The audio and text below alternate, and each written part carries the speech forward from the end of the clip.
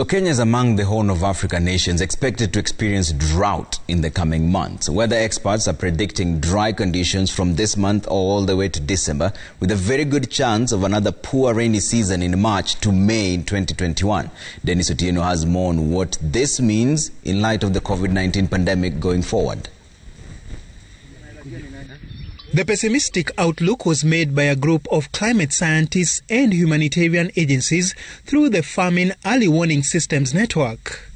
The prediction points to a lower than normal rainfall between October and November this year, which they say will fall by nearly 80%. The next rainy season between March and May next year offers little hope, as the scientists project poor rains. These two consecutive seasons are likely to jeopardize food security efforts, putting millions of Kenyans at risk of starvation.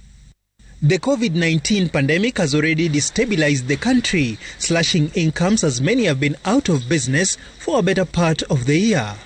But according to the Kenya Meteorological Department, it may be too early to talk of drought. Assistant Director Dr. Richard Mwita says the longer the period of projection, the greater the chances of inaccuracy.